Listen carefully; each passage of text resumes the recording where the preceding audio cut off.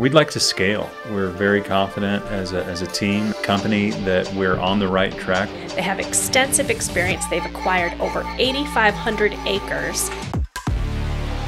Yeah, I think there's a lot of investors that understand fix and flips, wholesaling, or that understand rentals. But with the notes, I say that there's an easier way to do it. Initially, we're focusing on single-family homes and transition to land notes in 2016. Right now, if there was a bottleneck in our business, it would be finding the right investors for these notes.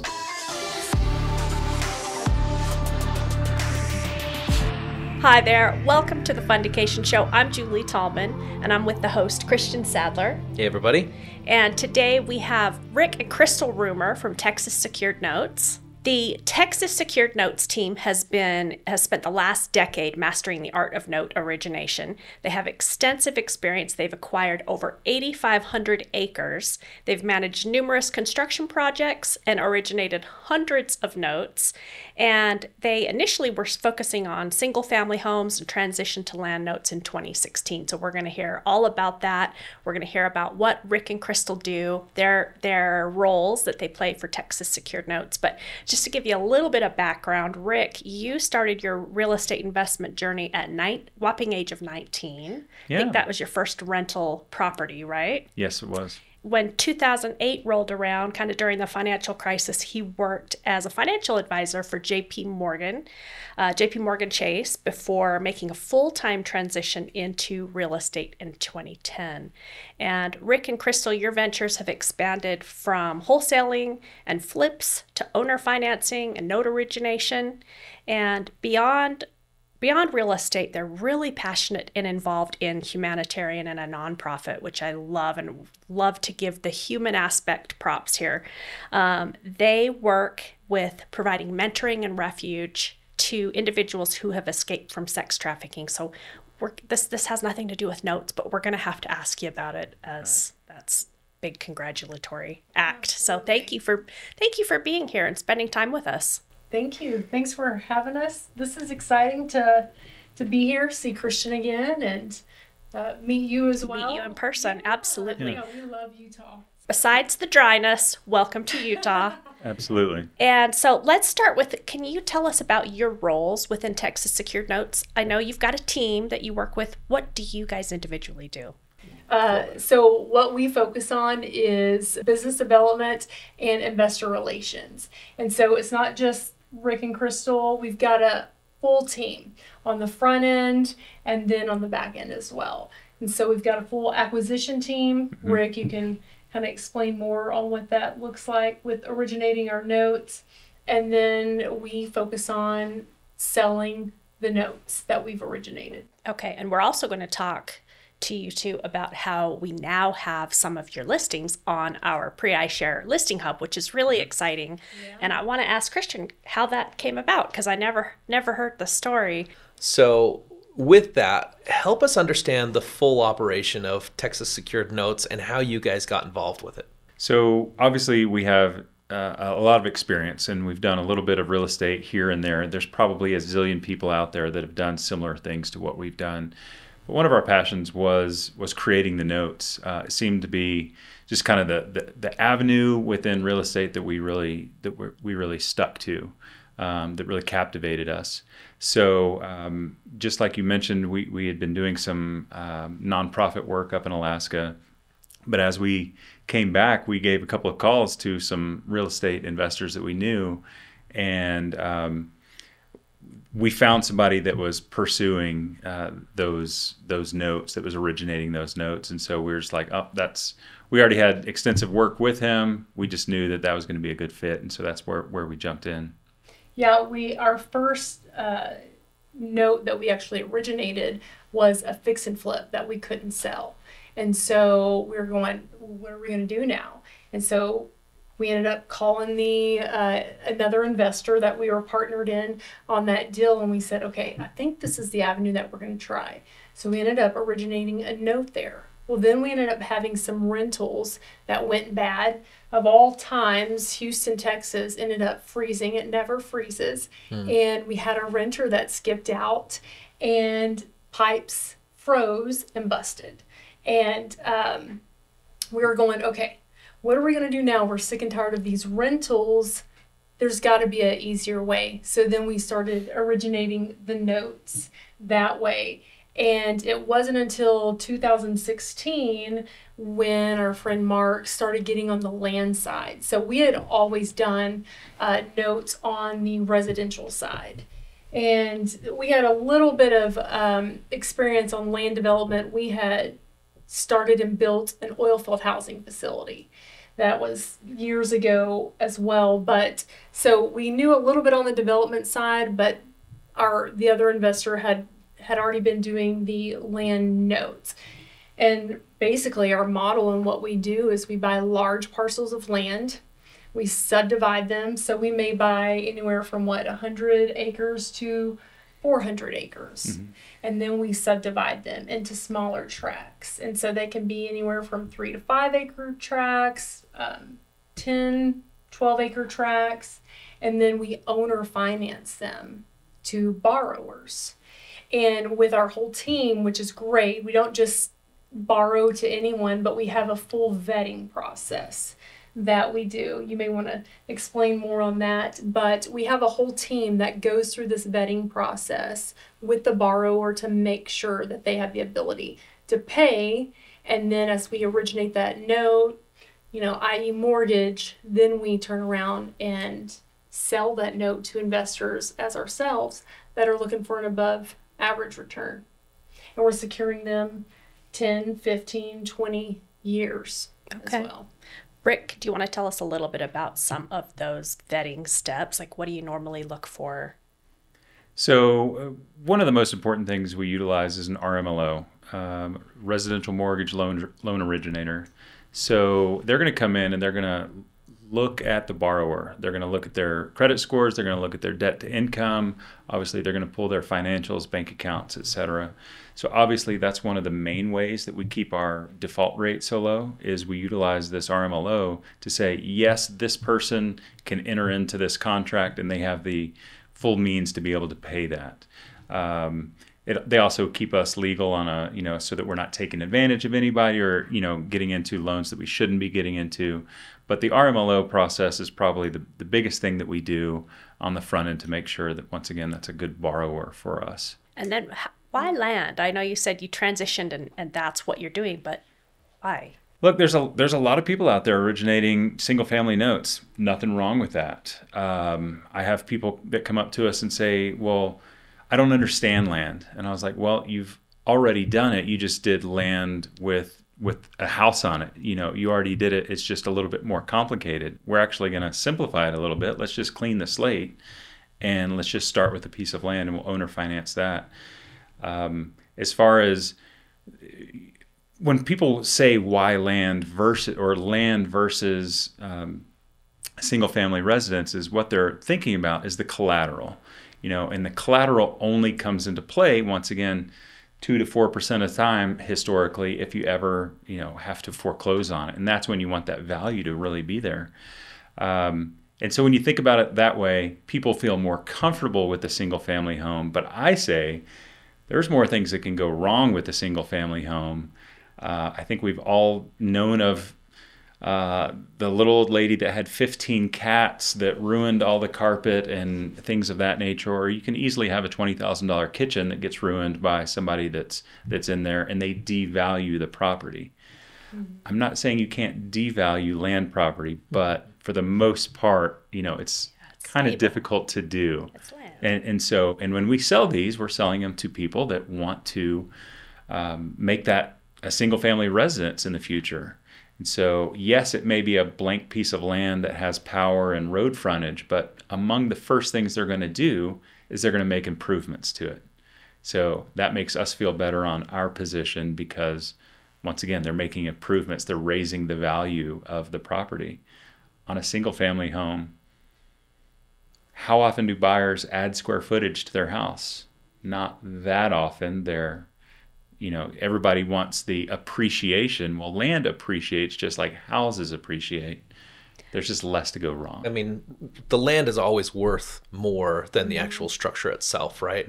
And so typically if you're coming in and you're only basing off the land value, like you said, I think you de-risk that in a lot of ways, because most people that are coming into a blank piece of land are going to make improvements, as you just mentioned.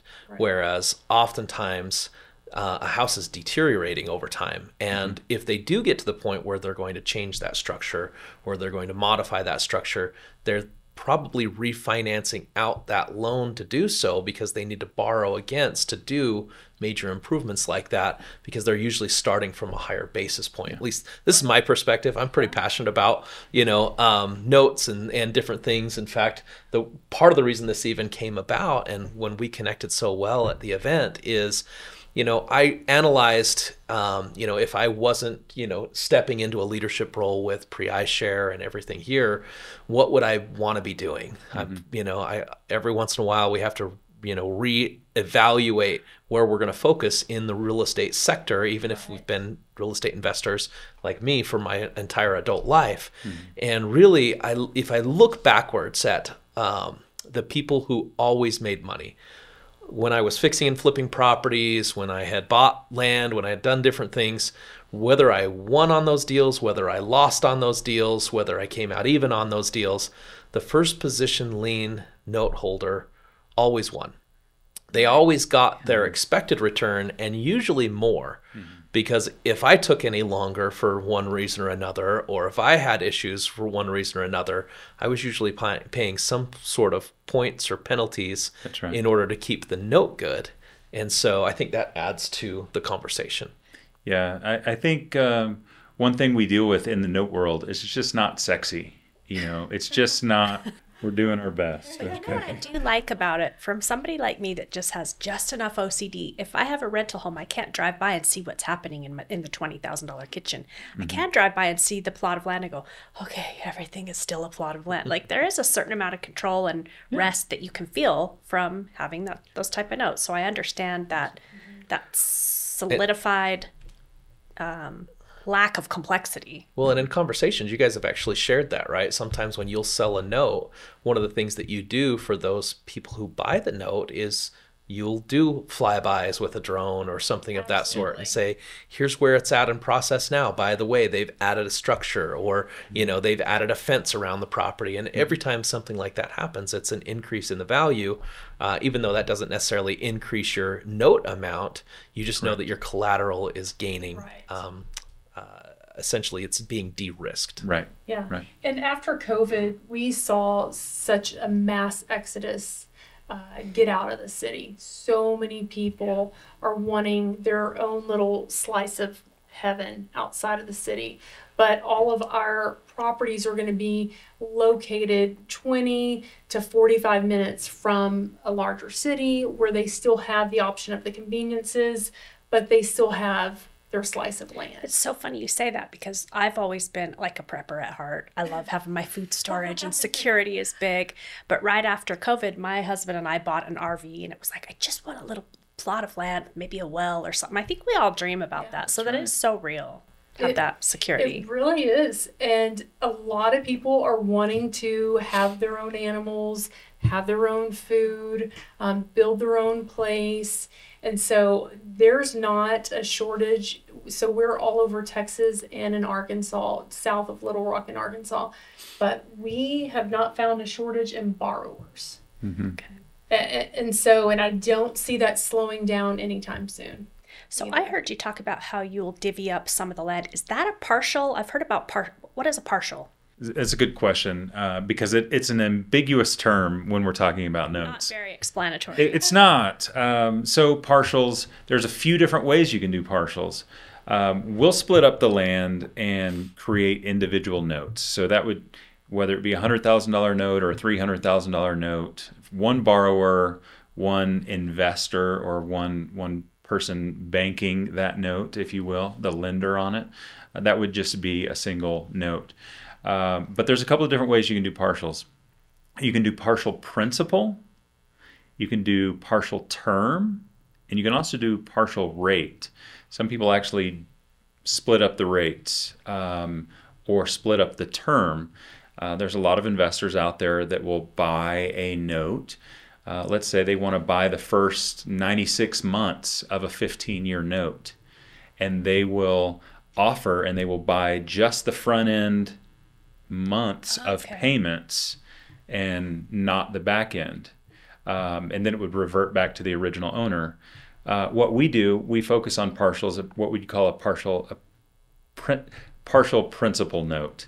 And that is, if here's a note, it's $100,000, but you don't quite have enough to do that, then if you want, we can sell you 50% of that note, and you would get 50% of the payment. You put in 50% of the principal, you get 50% of the payment. It's still at the same interest rate. It's still at the same term. None of that changes with the borrower. You retain first lien position. We can actually split that first lien position that you would share equitably, depending on if there were 3 of you that went in together, or if there were 4 of you that went in together on that particular note. How in the world do you track all of this? Tell me there's a software for it. Phenomenal team. Yeah, Terry, Perla, Ashley, just back in that they are. I think we have the best team. I know everyone says that, but that handles our paperwork. I would say that's a big.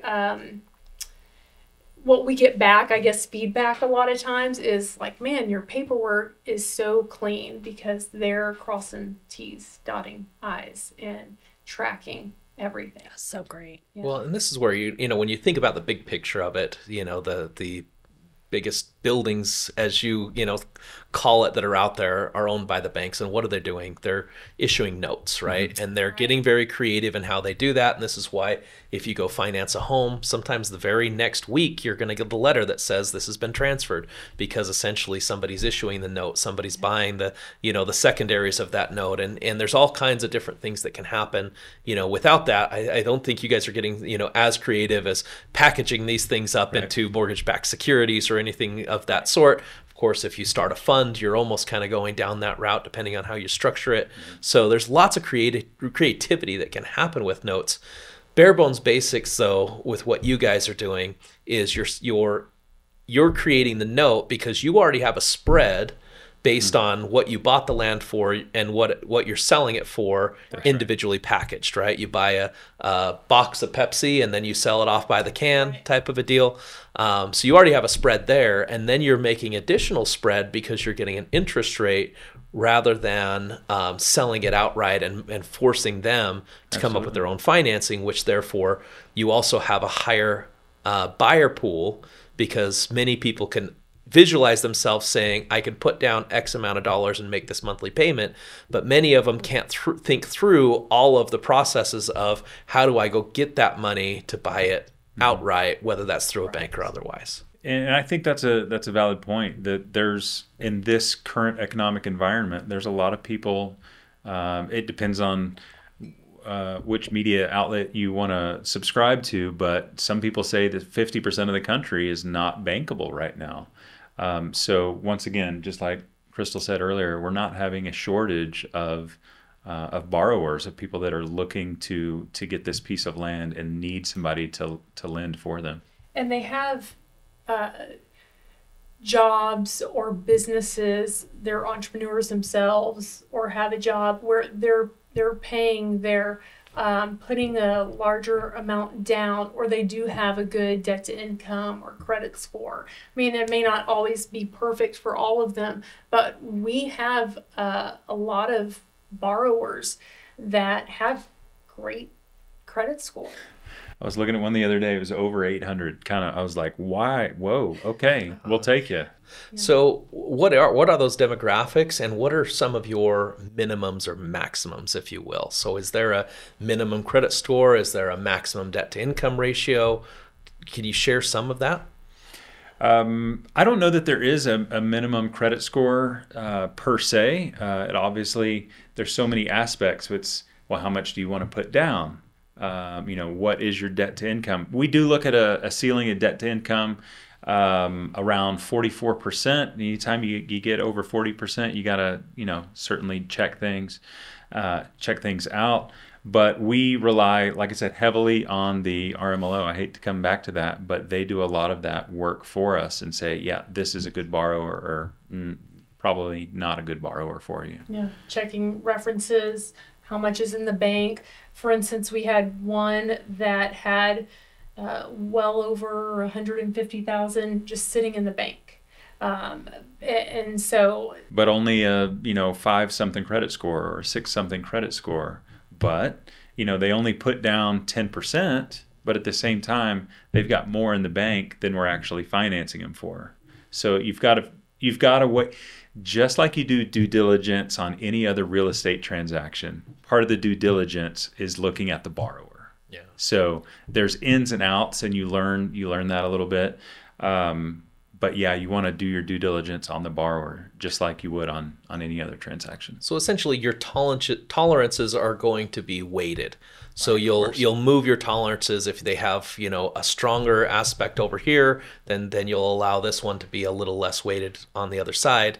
But you're essentially looking at the big picture, and is this somebody that we feel confident is going to follow through? Absolutely.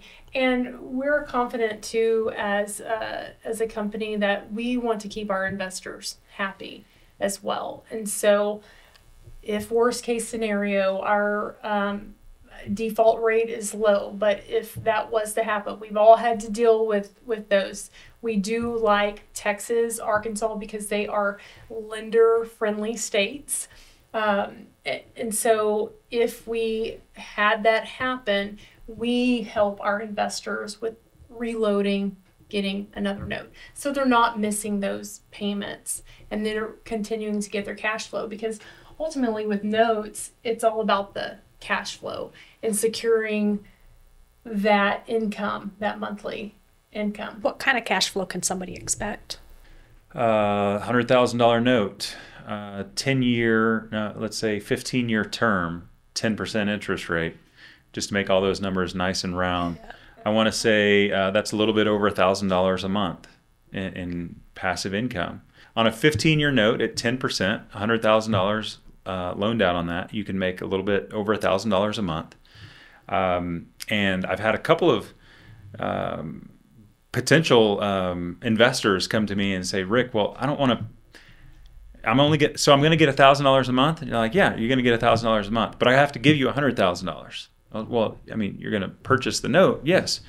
He goes, well, how long is it going to take before I break even? And I said, wrong question. That's not a good question. When you put $100,000 in the stock market, you don't have $100,000 in your pocket, but you're still going to make a return. The same thing on these notes. You buy a note for $100,000 that has those same numbers I just mentioned, and let's say 2 years goes by. You've now pocketed $24,000 in monthly income. But what is the note worth? Right. The note is still worth, if my calculations are correct, somewhere around $96,000. It's not $100,000 minus 24, because remember, we've all looked at amortization schedules and just had our eyeballs or pop out and smoke come out of our ears because we're paying all of this interest. Mm-hmm. The same thing applies on a note. You're just the bank. Yep. So you're receiving it. So what that means is those first few years, they're paying mainly interest, and that principal is going down very little. So when people say, well, how long is it going to be until I break even? I say month one, because you're going to make $1,000 on your $100,000. And if you ever want to go sell that note, it still has, that 99.9% of the value, because they paid so much interest and very little really principal. Change for a very long time. You'd rather have the interest on the first 5 years than the last 5 years. So if you're going to own a note, it's advantageous to own it up front as opposed to the rear, because of what I just said. The value is going to decrease quicker that last 5 years. And this is what the banks know. Right. Yeah. So this is why banks are sending it out there and saying, we're going to finance you at 4%, 5%, 6%. I think right now currently 8%, but the number still stands, whatever that number is. But then if you look at your payment, if 90% of your payment is going towards interest, that's not 8%, right? That's right. But it's because of that front-loaded interest. And I mean, the big banks understand, they have their actuaries that are running numbers constantly on human behavior, and they know every 5 to 7 years that person is going to refinance, they're going to sell the property, whatever it is, and they're going to start that clock over. And so essentially, if you can get those types that are going to improve the property, and then they're going to want to reap the reward of that equity that they've built, typically you're going to get paid off, and you can reissue a new note and get that front-loaded interest. Right. I think that's important to cover and talk about, because once again, the average term of our notes, 15 years. Well, people say, well, what if I want to do another investment in 5 years or 10 years? Most likely that is not going to get carried out through the term. If it does, you're going to make money hand over fist. If it's a 10% on the, if it's 10%, you're going to make 10% on your money every year, and you're going to be very happy with that. But what are the outcomes? How do you get out of these, or what happens to this note is exactly what you just said. They move, they sell the property, they refinance the property, they come into some of their money themselves, and they pay off the rest. All of these are very good scenarios for you. At first, I used to get frustrated when somebody would pay you off early, because they give you your money back and you're like, well, the money stream just stopped, but you still made your 10% in that last example. You still made 10% on your money over that term, and you enjoyed that for while you had it. Well, how long have you guys been issuing notes, and do you know what that number is by chance, of how what the average time frame before somebody refinances on land versus like a single family home?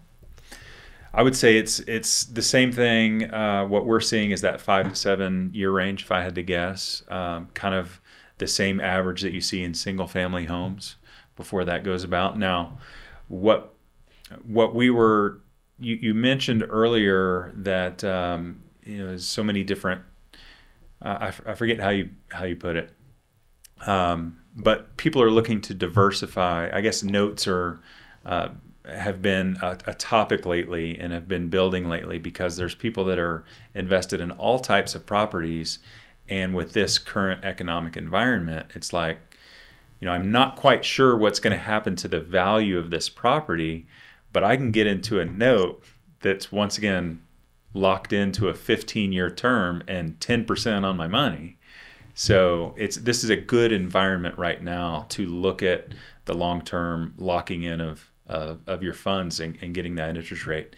Are we going to see it for 15 years? Maybe somebody will refinance before then. If they don't, all the better. Yeah, and we always talk about, for me, I use the saying that real estate is the most forgiving asset class out there, because if you can hold it long enough, ultimately, the value is going to catch up or exceed whatever mistakes maybe you've made along the way. But the biggest fear in real estate is you never lose it all unless the bank takes it back. Mm-hmm. Right. Because you always have, typically anyways, you're going to have insurance, you're going to have things that can cover you if a deal goes really bad, as long as you've got, at least the financial capabilities to hold on to the property. Mm-hmm. But the banks are always in the lowest risk position. Even though they're putting out the most amount of money, the reason that they are is because they have the lowest risk. Because ultimately, if something goes wrong, they take the property back and they can resell it at a higher price. That's right. And they can essentially either get their money back plus some, or they can reissue another note to somebody else. Absolutely. And I had shared that situation with you guys where someone had bought a couple of years ago a property from us, a borrower did. Well, then he ended up having to move. Well, he sold his property, and the value of that property, of his tract that he bought, went up. He bought it around $200,000, went up to over $200,000 more than what he paid for. And so worst case scenario, if we had to take back that land, well, value continues to just go up and up. And so when you ask why land, we just laugh and be like, why not? There's so many added values. So that percentage, that small percentage that defaults, is hugely compensated by the appreciation. That's right. Yeah. So you were just hitting on the banks. I like to say the banks are in the biggest power position in real estate, because they're truly passive, and because if anything ever goes wrong, they get to go and take that back. They have the ultimate control. And so that's a good feeling. And there's a reason why we're focusing in the markets that we are. It's because we feel like that those are very strong markets. There are other markets around the country that we might not be as interested in creating notes in. But so far for us, Texas and Arkansas has been a great fit for us. I would imagine Utah here would be a fantastic place as well. And there's other places around the country that would be a good fit. I mean, I definitely know of a family here locally in Utah, and they have bought tens of thousands of acres in, rural areas. And they just constantly, I mean, for as long as I've been in real estate, almost 20 years now, they've been issuing these properties where you can put as little as $500 down and you can get into a property and make the payments over time. And so that is their business model. And so I'm curious because, I don't know where their money came from, but I always think about the business behind the business, right? We're talking about buying individual notes, which, many investors can come up with the idea for that. Maybe they're going to pull money out of a home equity line of credit to buy it. Maybe they have some cash from another investment. Maybe they're going to use their retirement account to go buy this note. But what about on your business? How did you get into buying in these large plots of land and then splitting them up? Because it's difficult to issue a first position lien note to somebody if you didn't, or if you borrowed the money to get started. So did you come in, is this something where the partnership is got involved and that's how you guys had the cash up front, or was there a different financial structure behind it? Yeah, I would say definitely there's each project or each large tract of land in general has been with a JV, and you've gone in, and yes, we're looking at private funds to go in and partner on these to get that done, because it does take some capital, and we've also utilized some hard money loans, in order to get in and do that. Just like you said earlier, we make our spread on the front end, and so we feel very confident in our ability to go in and get that land and get it at the appropriate price so that we can get out of it. And we're holding a lot in notes right now, and we're not necessarily in the feeling that we've got to liquidate them to get rid of them because of all of the benefits that we just mentioned. Just to have that passive income is not a bad thing. But yes, to answer your question directly, private funds for the most part to get into those. Got it. So typically it's kind of joint ownership in that scenario, because if you get hard money, obviously you can't turn around and issue it on a first position lien note unless you're only selling a portion of them, I guess. Yeah. Well, and I was going to say, when you're buying larger tracts of land as well, there is less competition. So we're able to get these tracts of land at sometimes more of a discounted rate. Absolutely. Too. And let's talk about the business model. I think you kind of said that earlier. We're buying outside of town, but 15 to 30 minutes away. And so once again, less competition out there. Everyone's going to bid up the cities. Everyone's going to, especially when the real estate market is hot, everyone's going to build those values. But we're buying out, set out a little bit. Just like she said earlier about the criteria of them, still maybe working in town, but they all want their own little piece of heaven out here, in the country. And when we go in and purchase a plot of land and subdivide it, we're putting minor developments on there. So it's not just completely raw. So there is some development where we do roads, we do culverts, we do fencing. We have done even electricity, but they're able to then hook up to grid. We've done wells on all of them, but a lot of our borrowers want to put their own well as well as their own septic in. And so whenever we're selling it to the borrower, they're already getting more value to that land. And are they selling them so quickly because they're advertising specifically the seller financing options, more of the here's your down payment and your payment amount versus here's how much we're selling them for? If I had to ballpark, I'd say 80 to 85% of them are owner financed. Got it. Very few people will come in but pay cash or get their I own wonder financing. some of those people like the 810 credit score you said. I wonder if that person's saying, well, I'm trying to keep my credit open for For something XYZ, else, but I also want to acquire some land. So that's a beautiful way to do that. Because I've been in that position before where it's like, I've got to protect my credit for something else. Yeah, absolutely. And I think they're owner financing the land, then they might get a loan. It's easier to get a loan for building a home as opposed to on the land side. So then they get to owner finance with us. And look, as soon as people are investing their time and money into these places, because a lot of our borrowers, they're putting 3 generations onto these properties. Not all of them, but a lot of them are setting roots for their families I here. love that you said that, because we've been talking a lot about setting generational wealth and how real estate really is one of the only tools that you can predictably do that. And I would love to have family land or a place where it's like, this is what grandpa did and now it's worth this and we've got our cabins on there or whatnot. So such a great idea. Yeah, generationally. And again, it's only going to go up. There's only so much. Do you mind sharing with them about the Texaplex? This, you may already know about this, but it's kind of mind blowing, the growth in Texas. Yeah, no problem. For all you listening, check out the Texaplex on YouTube.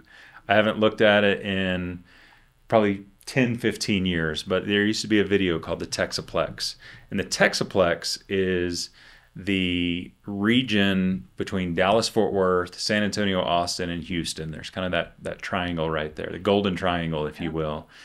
And this video talked about all of the growth and development over the next 10 years that is going to take place because of all of the infrastructure that's already there, because of all of the wealth that's already there, because of all of the diversity that's already there, because of the universities, because of the arts, the hospitals.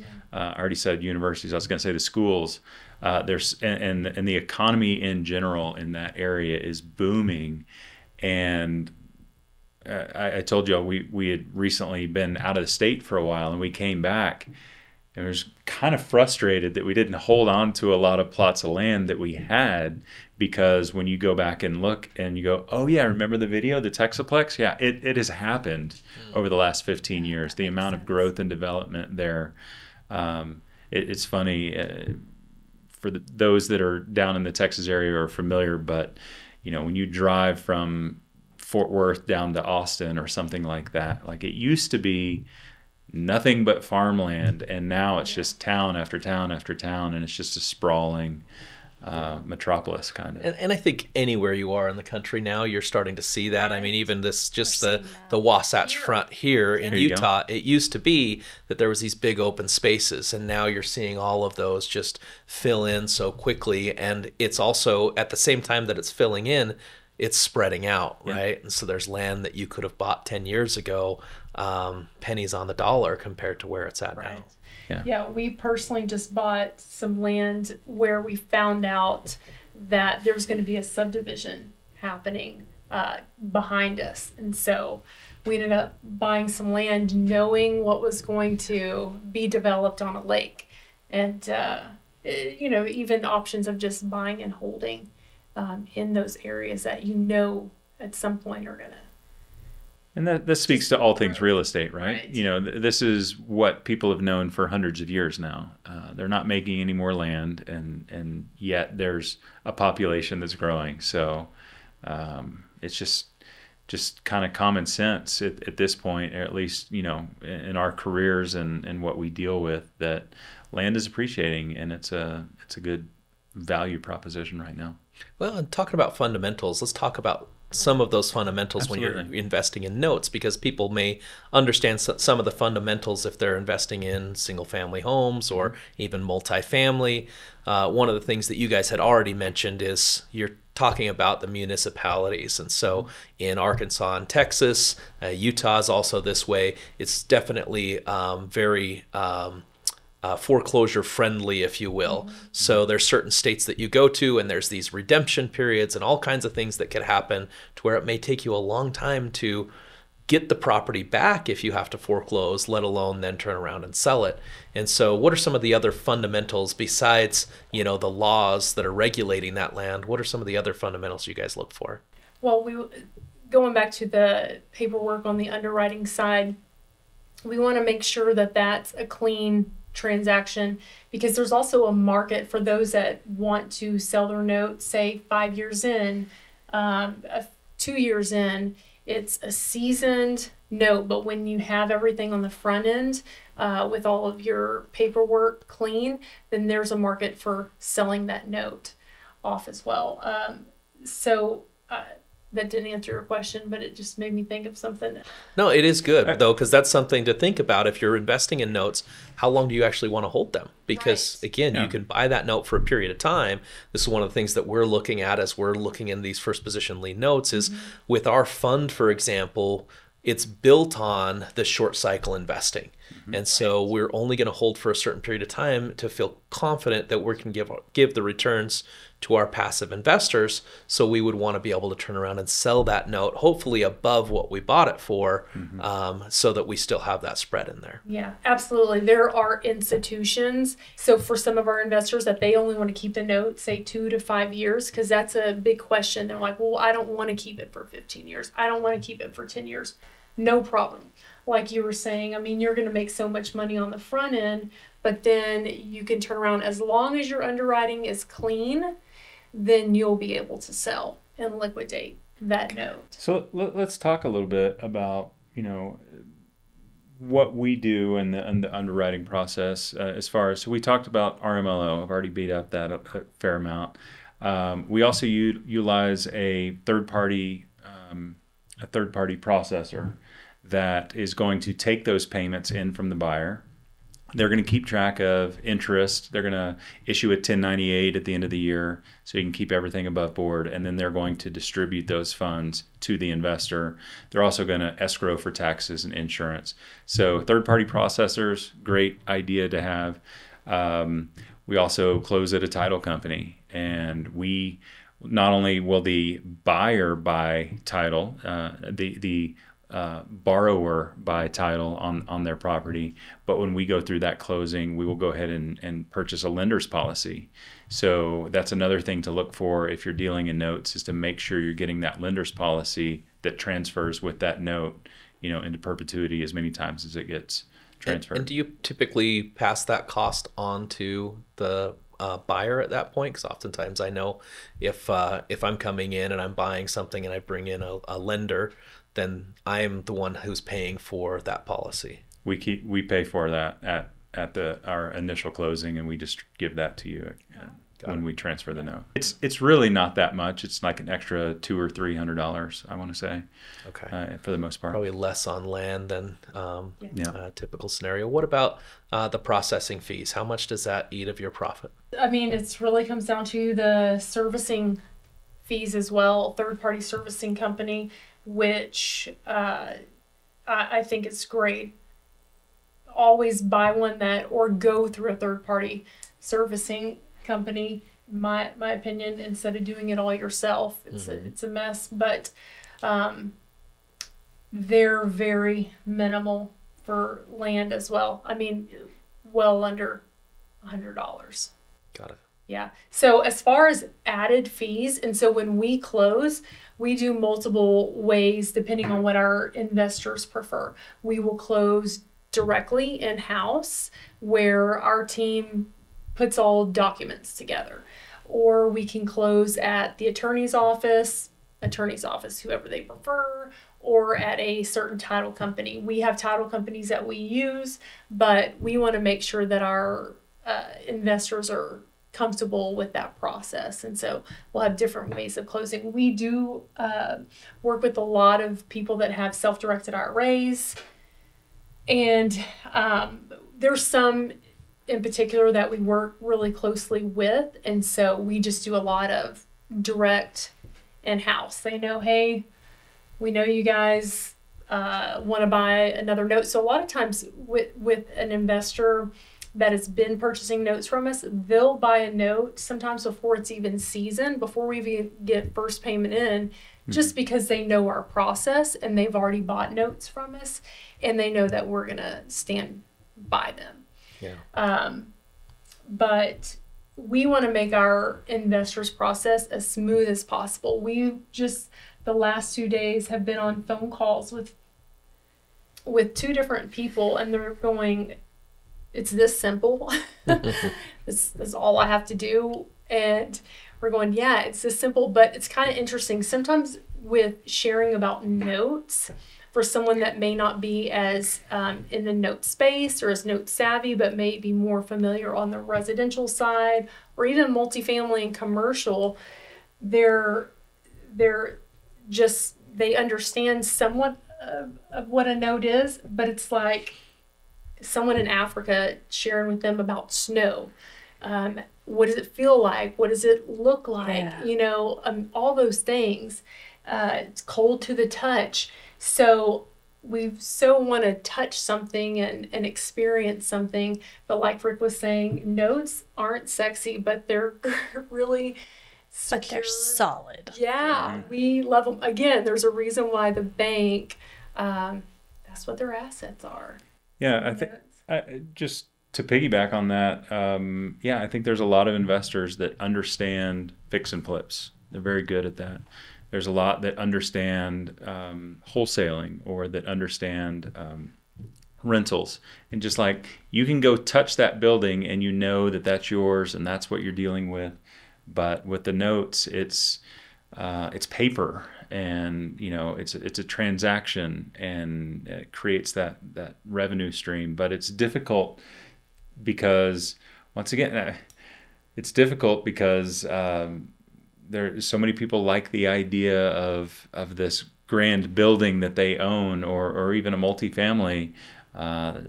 Love those investors, but I say that there's an easier way to do it. We work with so many people that just say, I will only invest passively. Christian himself started doing fix and flips. And you're right, it's not sexy. There's no show called Fix or Flip Your Note, you know, but not flip your note, but there's lots of flip your house. Flip your house or watch that, but it's hard, and it might be, it's fun for me to watch on TV, but I don't want to get a sledgehammer and I don't want to do the demo. Well, and that's the thing, is there's more drama to it, and that's why you're able to make these other strategies sexy, because you have all of this drama of what am I going to find when I open this wall, or what's going to happen when I put a new tenant in here, and who's going to mess this up or that up. And typically in a note, it's much more standard. It's a more passive way of investing. I wouldn't say it's completely passive, because you still have to have some of those components in place, but very much more passive than the traditional way. And I guess this rounds out when you first started this off, is how did this come about, where we're bringing you now on the show and talking about this? You guys just recently put 40 of your notes onto our listing hub. And, when we met at that event, it really kind of sparked something inside of me that I had been realizing in talking to many of these passive investors, is they want different options. They want, more security at times within their passive investing. Sometimes they want something that doesn't require them to be an accredited investor, for example, because there's a lot of them that they're coming into money right now, and it might be 50,000, it might be 100,000. And so they're looking for other ways. And typically what we're dealing with is secondaries in passive real estate, and most of that is within the syndication space. And so they're still able to potentially buy in at those smaller amounts, but the sponsor is going to require them to be an accredited investor.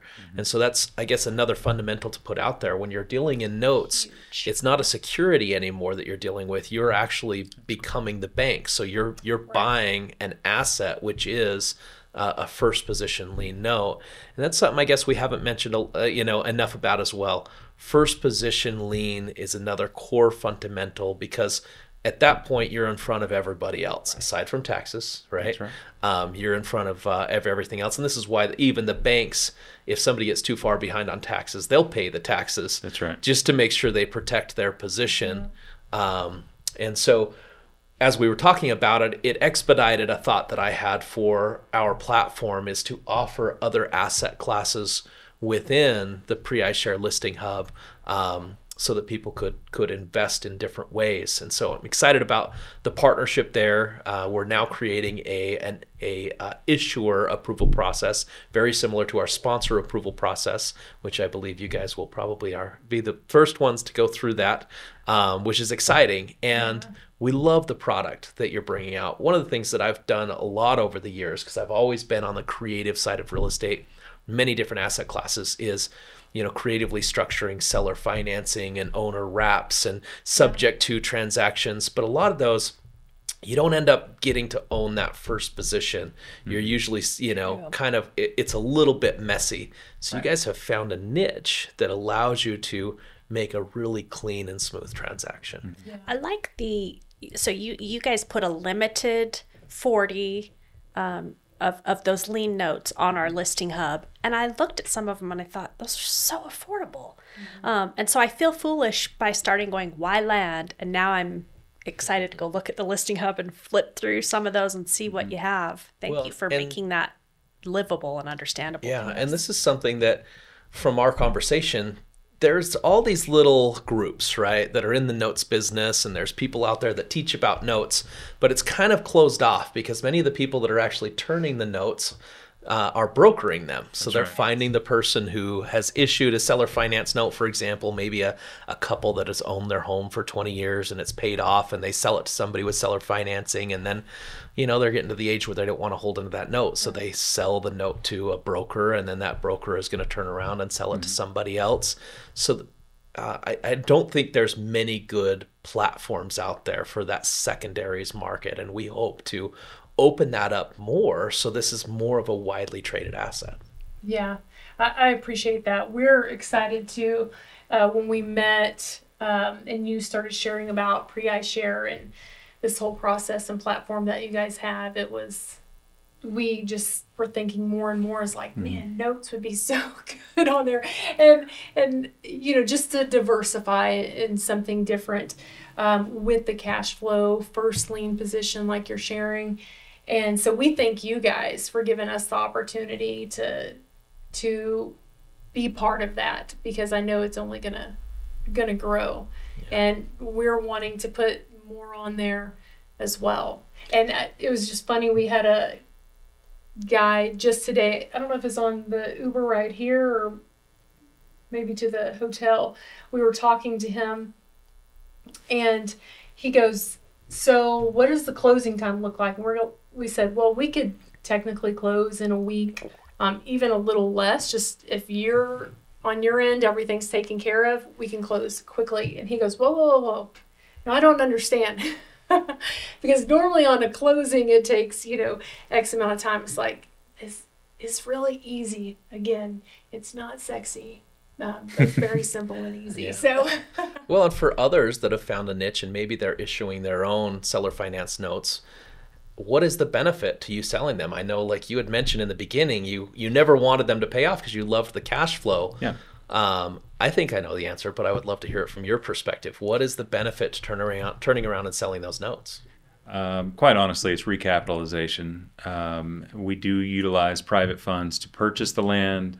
We do have, some debts that we need to pay, but at the same time, to recapitalize and go do this again and again and again, that's our business model, and that's what we're going to stick to doing. We're looking to provide investors with diversification to their own personal fund or to their own personal investments, and give them that solid return, and that will help us to go out there and provide more property for those owners that are unbankable out there. Yeah, absolutely. And I think in the next 2 years, I feel like there's just now a bit of a buzz about notes. And I think in the next couple of years, we're going to see a rise in notes. Yeah. For sure. Yeah. And for you guys, again, you want to continue to recapture that capital, go find the next exciting project, and continue to provide that service to people. Yeah. Well, and how does it play right now with notes with the higher interest rates? I mean, in my mind, I feel like you want to buy as much as you can afford, so that when those rates do go down and people look to expand 30 minutes out of town, it's like, boom, you've you've already got that investment in place. Some of the savvy investors are looking towards these notes. You're like, how do I make money in a high interest rate environment? Right. Yeah, to try to get ahead of it, because some areas of real estate are slowing down because of the higher interest rates. Well, because of the higher interest rates, we can sell these properties and get a solid return, and once again lock it in on a 10-year or 15 or 30-year note. And so that's very appealing to lock in those kind of returns for the long term. And I'm sure for you guys, there's less of a spread in between, because you're going to have a higher interest rate than probably a typical bank. Right. But as the bank keeps charging more, there's less of a gap there. And so it almost makes your product more appealing overall. I actually remember my personal house that I live in right now.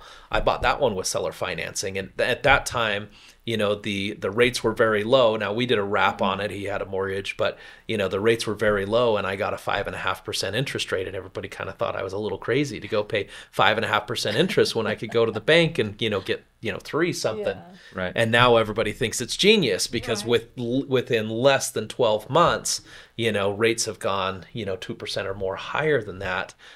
So when it really comes down to it, that gap actually works in your favor, probably. Mm-hmm. Do you guys increase your rates based off of what the market's doing?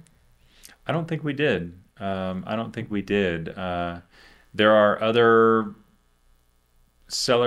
those offering seller financing, and I think that they've increased some rates. I don't think we've been gouging anybody. The rates that we're charging now, we were charging, a couple of years ago. Yeah, I mean, the interesting thing that I'm seeing in the current market is you have this disparity where people do have these low interest rate notes, and then they're turning around and they're selling on seller financing at a lower rate than what the banks are, where it used to be, if you're ever selling on seller financing, you're always getting a higher rate. Right. And now, in at least the single family traditional market that I'm seeing, you're seeing a lot of seller financing where they're offering a lower than market rate in order to get their houses sold. Yeah. And so, it's super interesting market that we're in. Yeah, it's an exciting time too, I feel like. Again, just in the note space and land space as well. We'll see what happens over these next 2 years. There's a lot more people, like you said, I feel like educating on notes and teaching on notes than there was, even 6 months ago. So what's the big picture for you guys over the next few years? Where would you like to see this whole thing going? We'd like to scale, quite honestly. We're very confident as a team, as a company, that we're on the right track. We're doing some great things, but any business owner wants to scale and grow that a little bit more. Right now, if there was a bottleneck in our business, it would be finding the right investors for these notes, which is why we put our things on our notes onto pre-iShare, because we're looking to once again recapitalize and move on. So if there were a bottleneck in our business, that's what it is. But if we can get that bottleneck solved through your website, through getting the word out, through other investors, getting savvy to notes, and if we can begin doing that, then we can scale quite a bit more.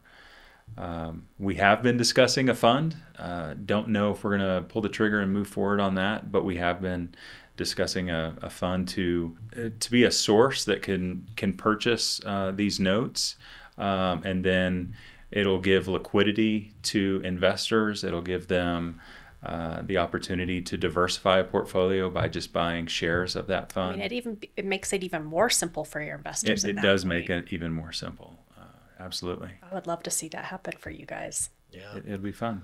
Well, we mentioned it a little bit in the beginning. I love to hear the purpose behind, why people are doing things. And I know you guys are in the space of, helping to create strong marriages and family relationships, but you also help those that have escaped really horrible situations. Do you want to mention anything about kind of that purpose? And is there any ways that people can contribute? And I personally want to know, how did that even get started? When somebody does something as interesting as humanitarian work for sex trafficking, it's like, Yeah. All of his questions and how. It's a good question. So it started because we ended up adopting our daughter and got her the day she was rescued. Her and her biological mother were sex trafficked. And so we got her that day in Houston, Texas. And we were told she may never walk or talk, but she is a thriving 10-year-old now, and dancing and gymnastics, and talks plenty, doesn't meet a stranger. And so she was our driving force. And I remember you one day said to her and to me, like, not going to stop. In that side, like, sorry, getting a little choked up. I am too. So just, I've got tissues if we need. Keep talking.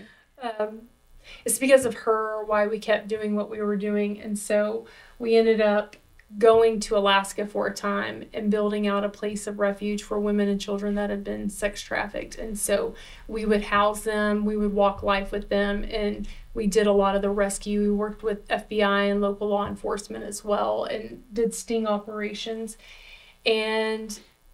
But she became our driving force, and so the education piece is something that we're really passionate about, and just bringing awareness. We just spoke at our son's middle school recently about it. They had asked us, and I think just educating kids, adults of what's really happening. And you do have to start that young in the education. Right, absolutely.